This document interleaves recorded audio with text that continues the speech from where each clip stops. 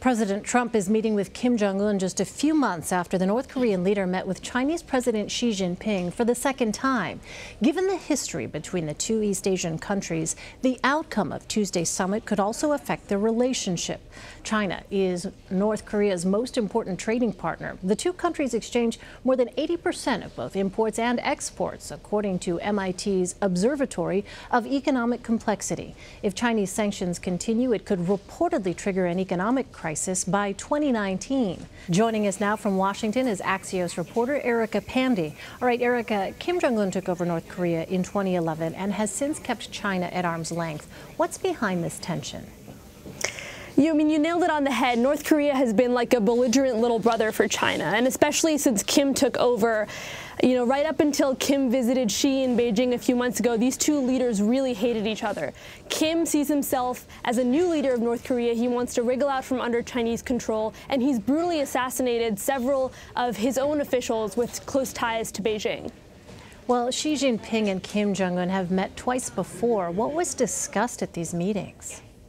Right. Well, these are two of the most private governments in the world. So, there's no telling exactly what was discussed. But it's safe to say that China, in the lead up to this summit with Trump, told North Korea, if you want us on your side, you're going to have to start behaving better. And experts say that Kim's trip to Beijing was really what convinced them that he is indeed more of a rational leader than we thought. And he's very serious about real outcomes from this summit with Trump, because China is an undeniable partner in that. Yeah, so is that the role essentially that China played in getting North Korea to talk to the U.S.?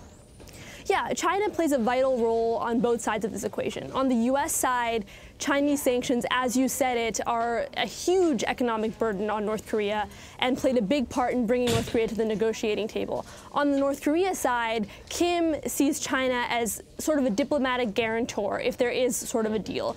The party that can hold the U.S. to its word that it will protect North Korea's regime security in case of denuclearization.